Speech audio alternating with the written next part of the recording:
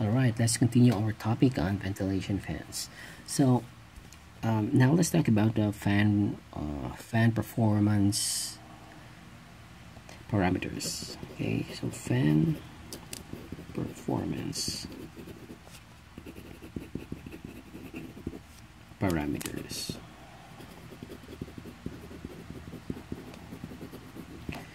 Okay, so first, your fan is actually, let's try to illustrate it here. Say we just have a square housing, but of course it comes on different designs. Okay, so you have your blades, fan blades here, and it's rotating on and it's rotating. So because it's rotating, then it means that it has some speed, right? So let's write. So we have speed, and let's have the symbol N for the speed. In some reference, they use the symbol RPM. Okay, so the speed, and that's in revolutions per minute, or whatever. Oh no, I think, yeah, that's it. That's the revolution per minute. Okay, and then what else? So you notice that there's also a diameter.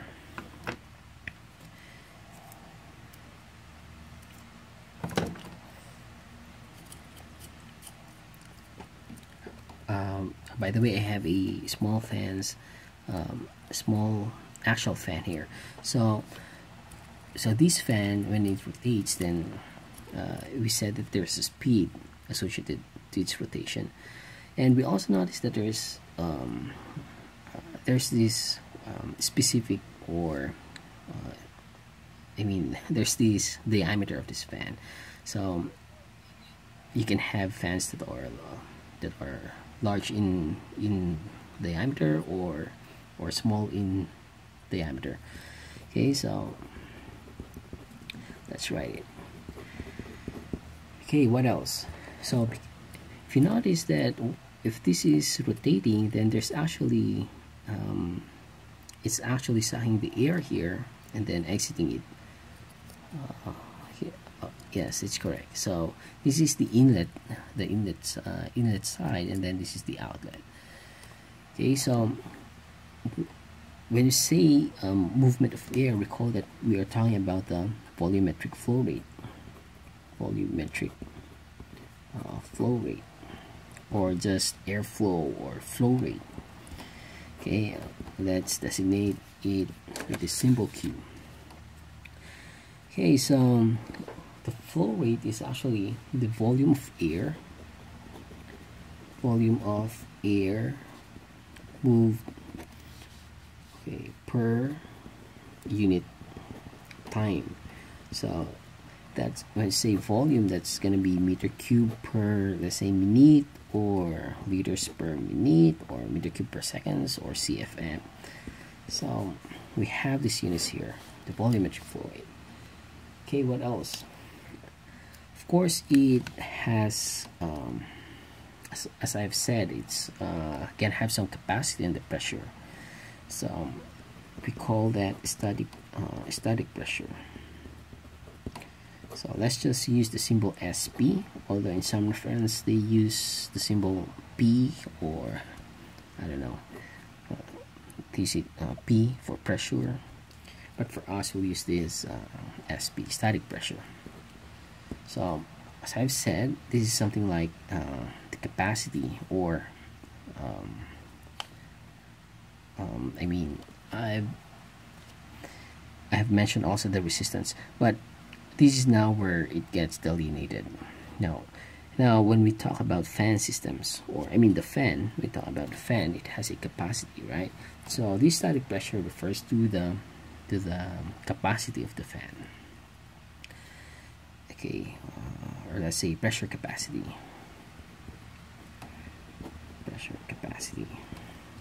And usually the units would be inch H2O, so in inches, or let's say H2O, or sometimes in just pascals. Okay, so this is in terms of head.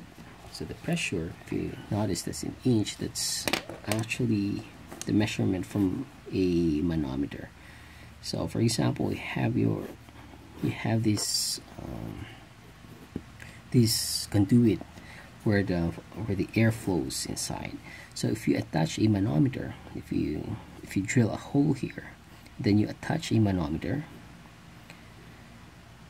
Okay, so this manometer actually will experience a change. Let's say we fill this manometer with fluids. So let's assume for now that there's no fluids flowing inside. So the level of the water, or your yes, I mean H2O, although you can also use other terms of fluids. But for us, let's say this is the initial level of H2O. So when the air starts to flow, then it's actually causing this this rise of water. So let's say it went this far. Okay, and the pressure difference, the height difference would be, okay, the height difference, okay, delta H. So let's say height or length, or it's just a unit of meter. So that's why that's in inch H2O. Okay, so that's the principle behind is that if you notice that when there's a flowing fluid, there's actually some pressures associated, or pressures that's actually acting on this surface, on this inside surface. So recall that in basic fluid mechanics or physics, that pressure acts perpendicular to the surface. So there's actually a forces that's okay, so if we try to zoom this out, so there's actually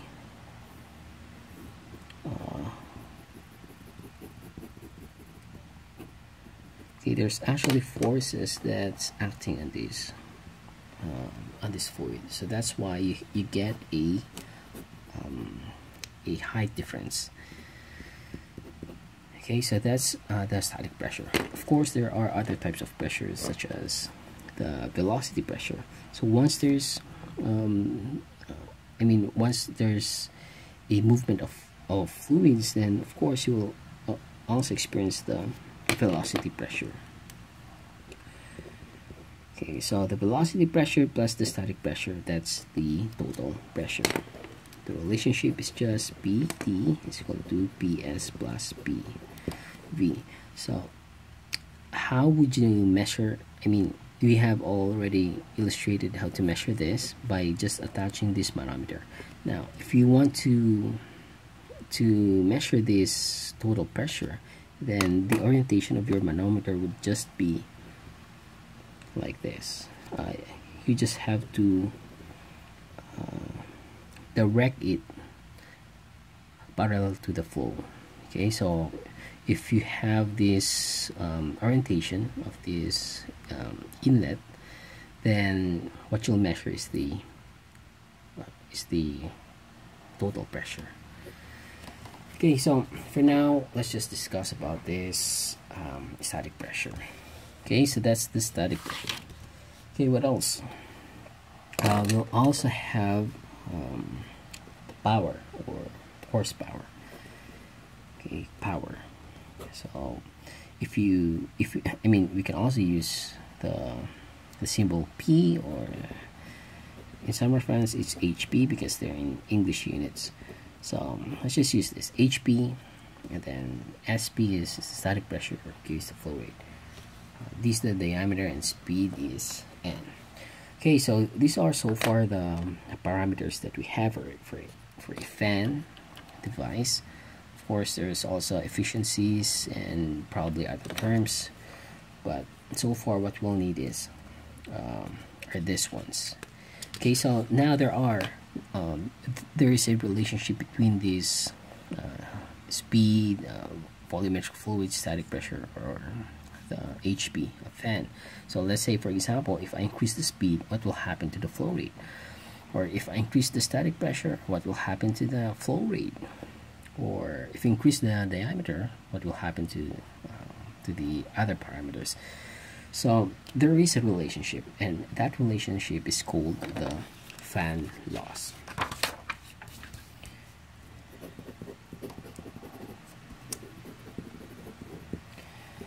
Okay, so fan laws, they're just a mathematical relationship between the parameters of a fan, of course. You'll also encounter the laws you'll also encounter in pump systems. Okay, so now I'll just write it in terms of table. So let's say we'll consider a constant diameter. So meaning, if this is just our diameter, and we'll just vary the speed. Okay, so let's say variable, and we'll just vary the speed. What will happen to the flow rate? So we have this relationship: q sub 2 over q sub 1 is equal to n sub 2 all over n sub 1. Okay, so it just means that we have the subscript q sub 1 and the q sub 2. So it just means that, for example, I have this the condition I have is n sub 1 and q sub 2 at a given speed. I have this flow rate, given flow rate. So what will be my flow rate if I increase my speed? Let's say I wanted to have a faster speed. So if I increase the speed twice, what will happen to the flow rate? So this is actually how the equation will work. So if we know the initial conditions or one of the conditions, then we'll be able to find the adjusted conditions. Okay, so this relationship just simply says that if we double, let's say our n2 will be twice as n1, then it means that our q will just double.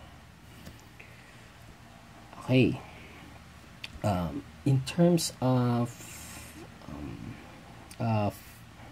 static pressure, so we have this SP2 all over SP1 is equal to N2N1 squared. Okay, so for this one, the ratio of this static pressure is, if we increase the speed, we'll have an increase of this static pressure. Of course, this refers to the capacity. We'll have 4 times because it's squared. So if we increase this twice, so 2 squared, then that's going to be 4 times. Okay, what else? We have this HP. So HP refers to the power, HP. Okay, N2, N1. And this one is cube. Okay, so the basic idea is that if you adjust one parameter for a given condition, then you'll be able to know the adjusted conditions. So this is the fan laws for constant diameter, and we just vary the speed. So take note, even if it's just written here constant diameter, this is also constant density.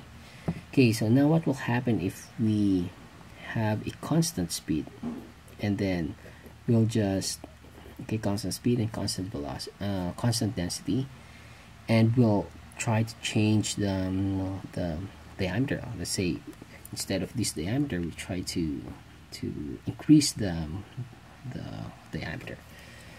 So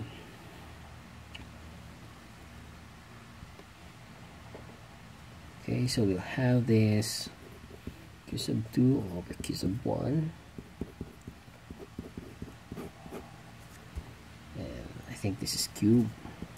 Then for the static pressure, this one is squared. And for the HP, would be this one is raised to the 5th. Okay, this is raised to the 5th. Okay, so these are the fan laws that we'll be needing for our calculations. Maybe calculations if we'll have to make some adjustments in our fan, in our ventilation fans.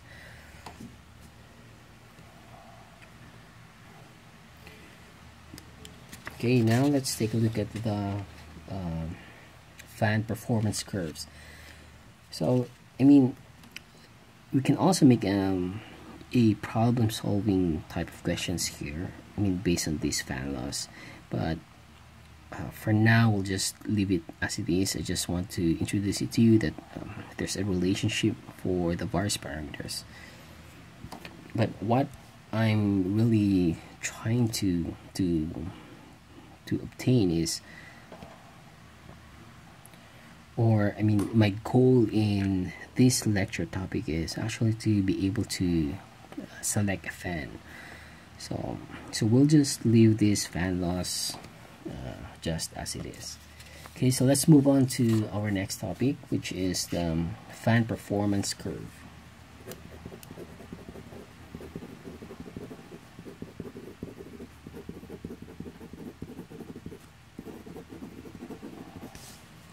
Okay, fan performance curve. So it's actually a curve wherein the parameters are just actually on this, let's say the flow rate. So this is, let's say, CFM, and then our static pressure, let's say SB, in some units on this y-axis. So different types of fans will have different types of performance curve. So for example, a centrifugal fan will have a different curve than an actual fan, or let's say a tube axial fan will have a different performance curve than a propeller fan. So the point here is fan performance curve is something like a graphical illustration of the relationship of the parameters. Okay, so for example, we have this type of fan, and the fan performance curve is like this. So in this curve, actually, you'll be able to determine the static pressure if you know the flow rate, or the other way around. If you know the static pressure, we'll be able to know the flow rate. Okay, so they're actually they may be available already in the manufacturer's catalogs. So it's just a graphical way for selecting fans. Okay, so let's say you have this flow rate. You know already the flow rate because we have we have already calculated the maximum ventilation rates, for example. So if we know this flow rate, then we'll go to the catalog or the fan performance curve, and then if we want to determine the static pressure of the fan, then let's just project this. Okay, so here, once it intersects the curve, then you just have to point it to the right. Then it means that you have this fan at this flow rate will have a static pressure of this value, static pressure capacity of this value. Okay, so in some instances you'll have a fan performance curve that will include the brake horsepower. Okay, so you have the brake horsepower, and the brake horsepower is actually on this right side. So you have this BHP. So if you want to know the brake horsepower of your selected fan, then you just have to continue this line, the straight line, and then go towards the right to be able to find the value of your BHP, brake horsepower. Okay, so again, this is something like a selection but it's just a graphical way. Okay, now let's move on to fan performance table. Now, in some instances, when there's no fan performance curve available, then we can look for fan performance table.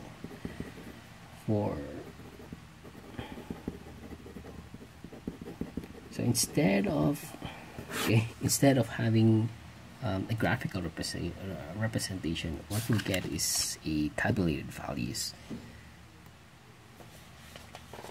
Okay, so one example here is actually taken from one of our reference from the, I think this is mechanical ventilation, the Midwest plan.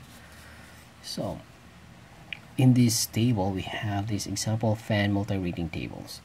So in this course, or in our design exam, we'll be using this. And so I think we shall be familiarized with this table. Okay, so you notice that we have on this first row, we have the fan diameter, that's in inches, and we have the horsepower of the fan. So we have 1 of 30 or 1 of horsepower. Okay, so this is actually, I mean, the units of this is actually in English units.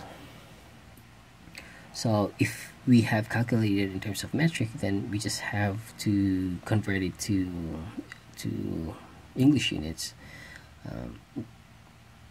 so that we'll be able to use this table. Okay, so that's the horsepower, and then the next would be the RPM. So the RPM, you notice that there are 2 RPM for each type of fan diameter. So for example, 24 inches fan, then we have a 1200, 925, and in this case it's actually there are 3 RPMs available for this.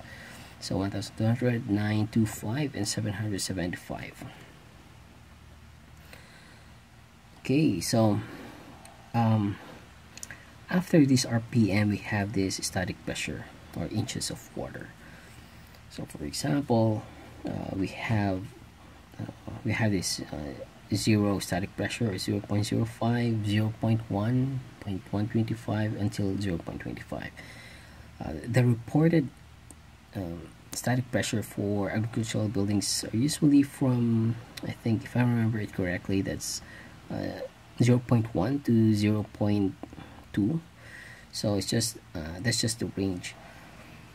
Okay, so if we know the static pressure, and if we know the let's say if we know the static pressure and we know the flow rate, then we'll be able to determine what will be the diameter of the fan that we'll be needing. Right, so that's all for now.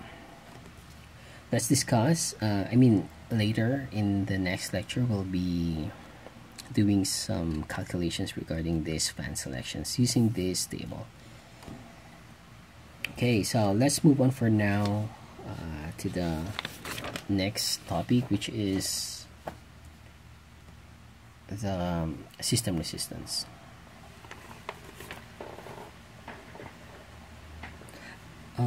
By the way, I think it's better also to discuss the why is this curve like this. So I think this is it. So you can have, actually you can obtain information why. I mean, for example, if you have a higher static pressure, and of course you will have a lower flow rate. But if you have a lower static pressure on this side, for example, so you'll notice that you'll have a higher flow rate.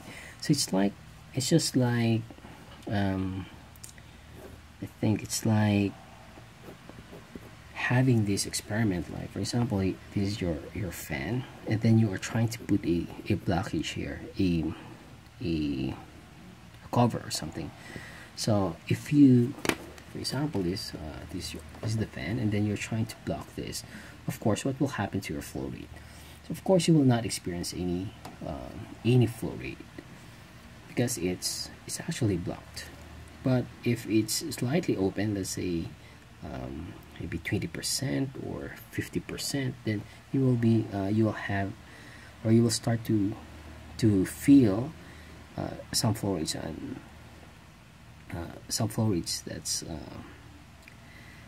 actually going on. Okay, so what if imagine that you have a totally open, okay, totally open, so you will have a maximum flow rate here. Okay, so that's the illustration behind this performance curve.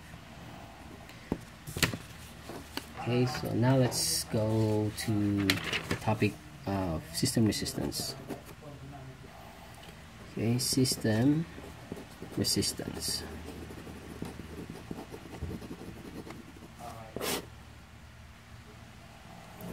Okay, so the system resistance is actually also in terms of static pressure. So the system, I mean, for example, we have your, let's illustrate it in terms of the plan view. So this is the tunnel ventilated housing, and then you have your fans over here on one end. Then you have this let's say evaporative cooling pads on one end. Okay, so recall that the principle of this tunnel ventilated pulching is that it has to suck the air inside and then exit it on this end. Okay, so actually if there's no evaporative cooling pads here, it's actually easier for the air to move in. But because of this presence, because of the presence of these evaporative cooling pads, then it's actually adding some resistance to the airflow. So evaporative cooling pads, or for fan devices that has shutters or fan guards, then it includes resistance to the systems. So also, for example, you have a dirty inlets or dirty fans, so you'll also be increasing the resistance of the system. So don't be confused with the system resistance and the static pressure that we mentioned with regard to the fans, because it's like this. If you recall in our topic on agricultural structures engineering regarding the LRFD, we have this factored capacity must be greater than or equal than the factored loads. Okay, so although they have the same units, this one is actually referring to the actual loads. Okay, let's say actual loads, whereas for this factored capacity, this refers to the capacity, okay, capacity of your section. Okay, so if we illustrate this one, so for example, this is our beam, for example. So the beam has a section, right? Okay, let's draw it instead. Okay, so for example, this is your beam, and then your beam, given the sizes, for example, you know already the size of your beam. If you apply a load on that beam, flexural loads, then when you say capacity of your section, that refers to the capacity of the beam, whereas the actual loads is the loads that you put into. So it just means that when you say factored capacity shall be greater than the factored loads, it just means that your capacity section must be able to, your capacity must be able to support the loads that is subjected to your component. So it's just the same thing with the fans. So our fan capacity must be greater than the resistances of this system. Okay, otherwise it will not be able to move this air, or this ventilation air. So it's just, again, going back to this beam beam illustration.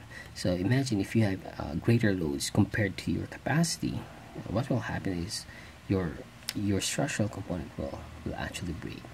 So here it's the same thing. We should have I mean, if your resistance is greater than your airflow, then it just means that you're not actually doing the ventilation process. Okay, so that's the system resistance. Okay, so there's also a value of this. If you notice in this document that we have from the Midwest plan, we have a typical resistance to air movement. We have this, for example, a shutter. What's the static pressure? If your shutter is clean, then this is the static pressure. If it is dirty, then we have an increased static pressure in terms of H2O, inch H2O. So what else? For example, we have the fan guards. Now, fan guards that's clean and it's protected with wire mesh, then we have the static pressure. If it's a duct systems, then we have the static pressure. So it means in order to determine the system resistance, we just have to add these static pressures that we have. Okay, so if you plot the static, the system resistance, what we'll get is a curve like this. So we have the system resistance,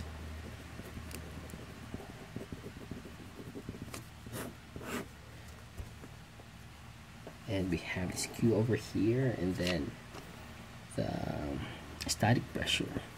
So for a system resistance, the curve will be something like this.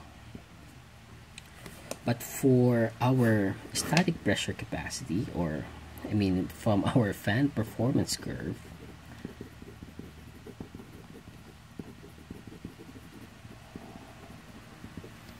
okay, so from our fan performance curve, it's like this. So you notice we have Q on this x-axis and static pressure on the y-axis.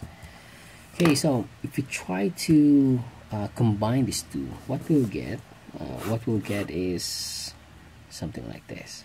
You have this and you have that. So this is your system resistance, and then this is your fan performance or static pressure of fans, or SP curve of your fan. So you notice that there's an intersection point, and this point is what we call as the operating point. Of course, so in the design process, then we have to know the capacity of the fan, we have to determine the system resistance, and so be able to actually select the fan systems that we'll be needing. Okay, so in reality, of course, I don't know if you can really hit this intersection point, but I assume that we'll be having some range over here. So we'll have a range. Okay, so that's going to be a range, and we'll also have a range for this SP curve of the fans. Okay, so the rule is we shall be close to this point. Okay, so that's all about this system resistance.